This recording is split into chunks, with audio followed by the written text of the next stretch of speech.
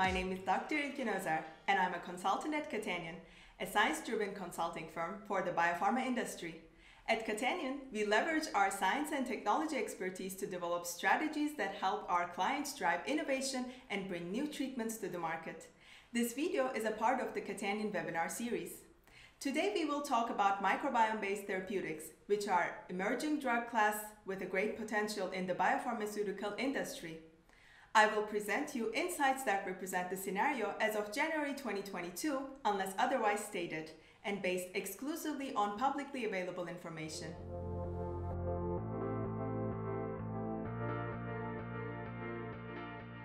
When we look at the history of microbiome field, it all started back in 1684 with the observations of van Leeuwenhoek.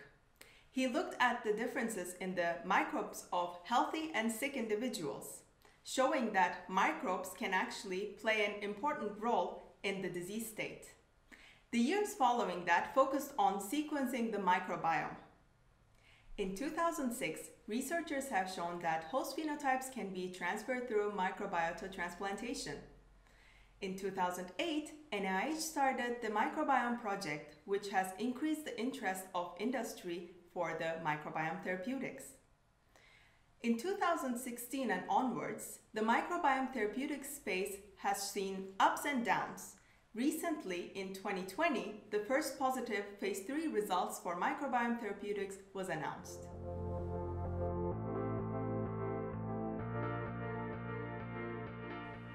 So, what is the microbiome? The human body is colonized by many organisms, including bacteria and viruses. These are collectively referred as the microbiome. On average, for every human cell, 1.3 bacterial cells colonize a human. When we look at the individuals, we see that everyone has a unique microbiome signature. This can change throughout the years, but even in the course of a day.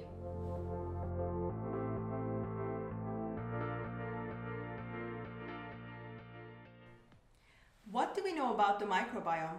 What knowledge do we still lack? We know that there are over 5,000 species and over 300 million genes identified. We have mapped about 85% of the microbial genome. We know that microbiome plays important roles in obesity as well as oncology. But we still don't have information about some of the microbial community members. We have problems in undersampling as well as identifying the functions of genes that have been sequenced.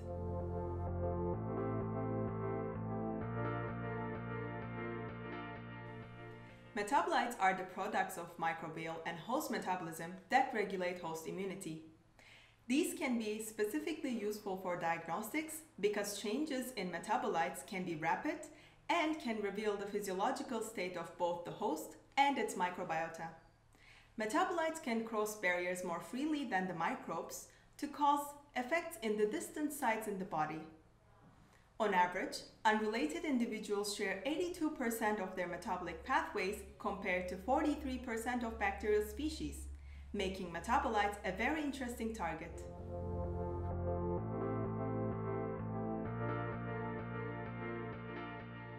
In the last 10 years, research on microbiome and its metabolites has been increasing rapidly. In 2021, there were over 20,000 articles published on these subjects. Moreover, the number of funded microbiome research projects has increased dramatically in the last decade, with US clearly leading the field. Similarly, in the last years, we see a strong increase in the number of patent applications in microbiome therapeutics.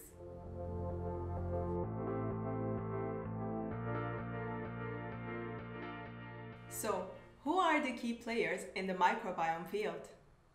Seres Therapeutics is a late clinical stage biotech working on a wide range of diseases through the modulation of the human microbiome. Vedanta Biosciences focuses on gastrointestinal disorders, infectious diseases, as well as oncology in their pipeline. Finch Therapeutics develops therapies for patients that are affected by conditions linked to the disruption of the microbiome. And lastly, Prebiotics, which has been acquired by Ferring in 2018, is another clinical stage biotechnology company that focuses to treat diseases by utilizing the human microbiome. Other notable players that focus on bacterial replacement therapy include Enterome, Evelo Biosciences, Second Genome, and Microbiotica. Axial Biotherapeutics and Kaleido Biosciences focus on metabolic therapy, whereas Locus Biosciences and Biomex are focused on phage therapy. Eligo Bioscience and Artisan Biosciences are developing what they call precision microbiome therapy.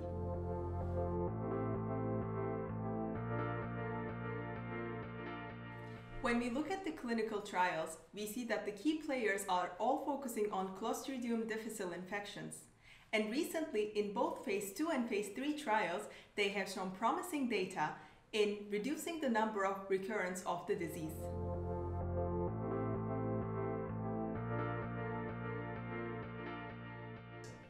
These clinical trial results have brought in major investment to some of the key players. Ceres Therapeutics has recently been in a deal with Nestle Health Sciences for $525 million. Vedanta Biosciences has gained an investment from BARDA and Pfizer. Nevertheless, there are failures along the way.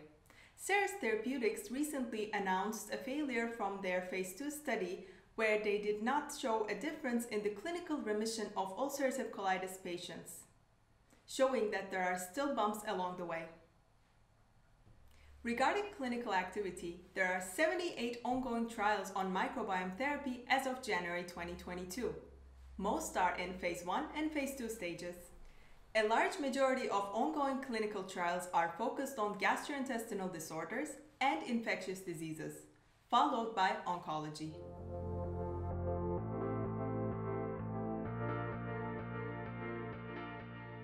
After an initial hype in 2016, the microbiome deal landscape went into a plateau due to the failed phase 2 trials. 2020 was the peak of microbiome deals, with the most deals on capital raisings.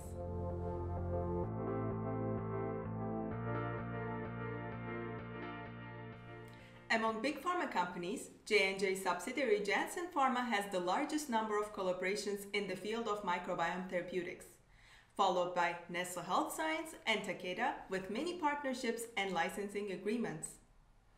Recently, AbbVie, Allergan, and AstraZeneca have terminated their collaborations with some of the microbiome biotechs.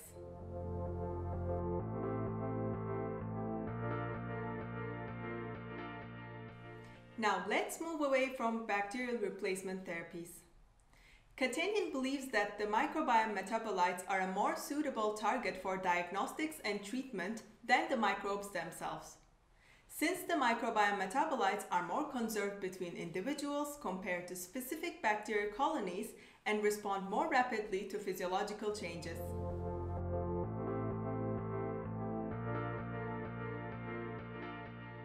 Another way to target the bacterial species are through bacteriophages, which are viruses that have the potential to infect and destruct bacteria.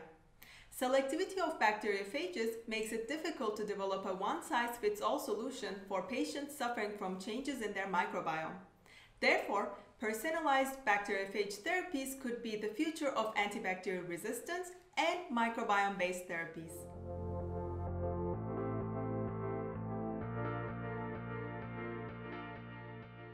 So far, there have been no fecal microbiota transplant products approved by the FDA.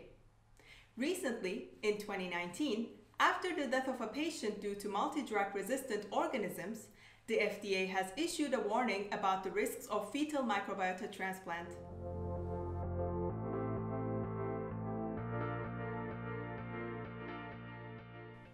As a conclusion, Catenion has mapped the hype cycle to give an overview of the microbiome therapeutic space. After Ceres phase 2 trial did not meet its primary endpoint in 2016, there was a decrease in the interest of investors in microbiome therapeutics. Recent positive phase 3 data from Ceres, Rebiotics, and phase 2 data from Finch boosted the investment and the technology maturation.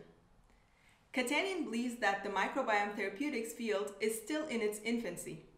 In the long run, a focus on metabolites is likely necessary to fully leverage the scientific potential of this class of therapeutics. This concludes today's Catenion webinar. Thanks for watching. Check out our other webinars and publications on our YouTube channel and website. Follow us on LinkedIn for our latest updates and send us an email if you want to get in touch with us. See you next time.